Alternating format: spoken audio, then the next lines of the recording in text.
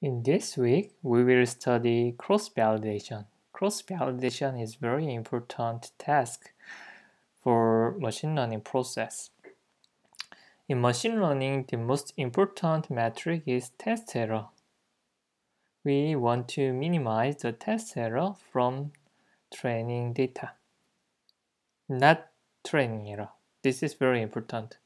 Although the training error is very small, if your test error is high, then the algorithm is very bad. So recall that we already discussed the loss graph, error or loss graph according to the number of parameters or complexity or flexibility or some other metrics that represent the capacity of your algorithm. Essentially, the training error always decrease because you have more degree of freedom to control your algorithm. But your test error has some kind of U-shape because of overfitting issue.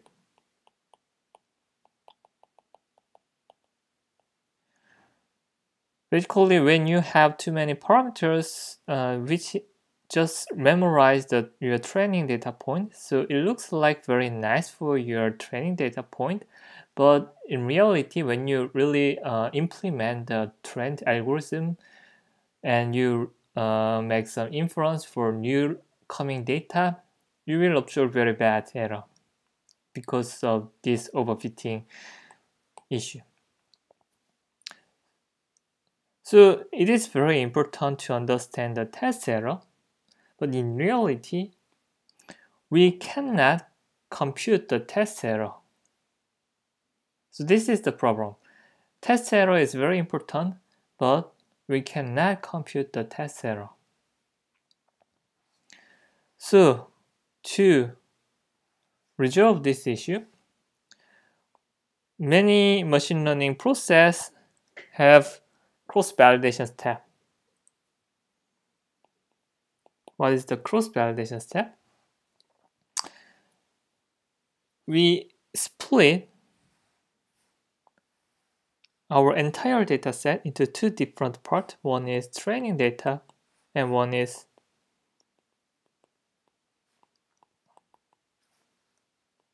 validation data or test data. And then train your algorithm or train your model only with the training data point. And then for the trained data, for the trained model, you use test data to estimate your test error for your trained model.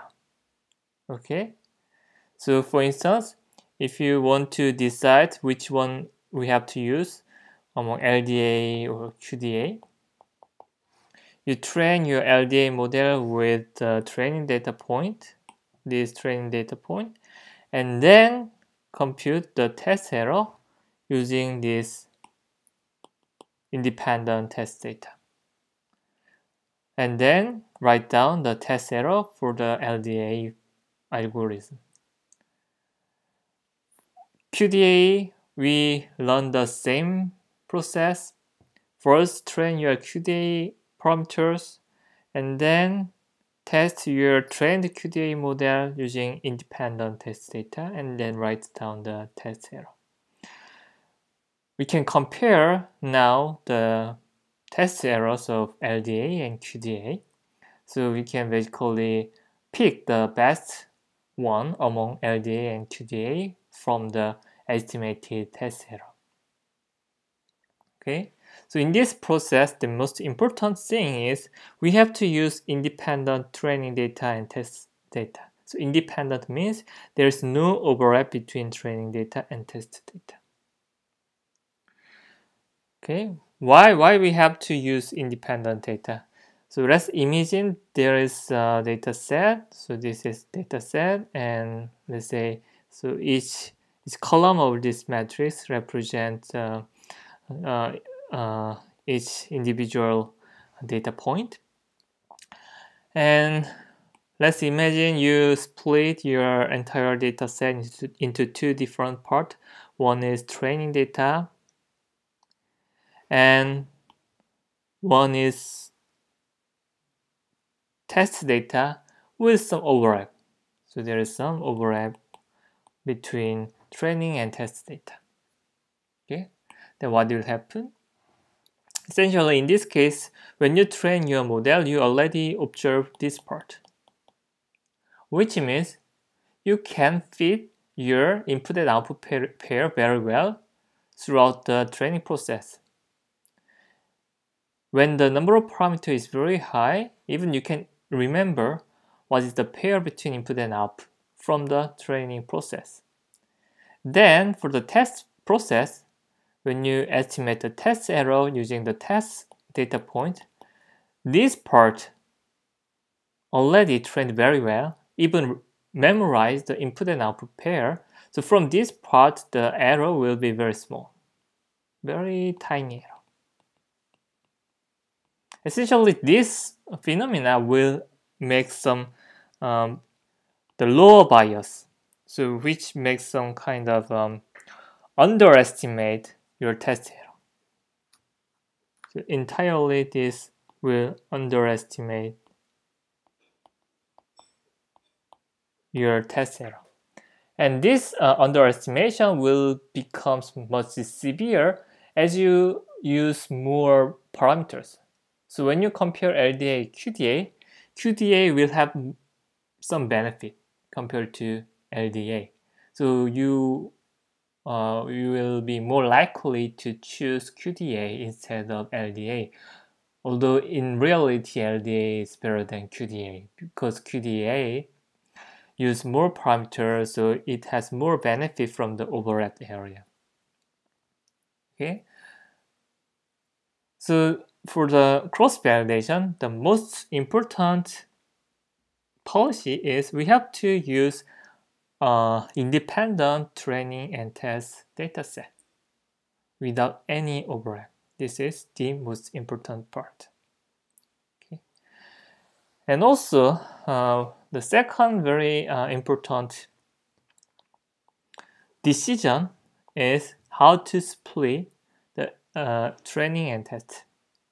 So among entire dataset, the most naive algorithm is just cut the half point. Just cut the middle point and reuse this is training, this is test data.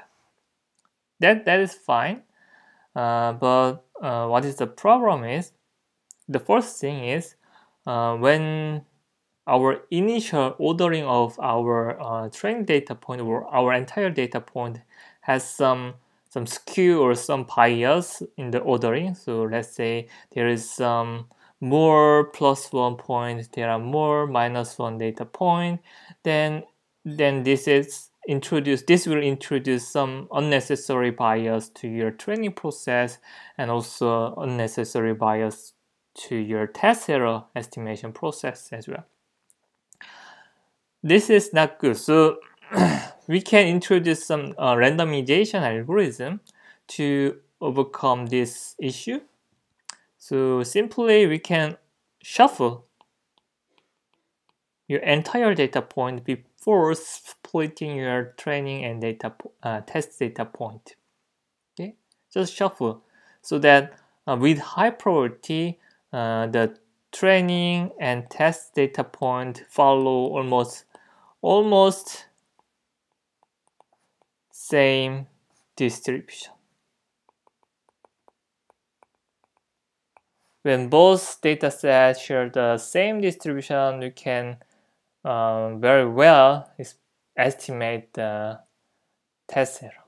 Okay, this is another very important thing when you design cross-validation scheme.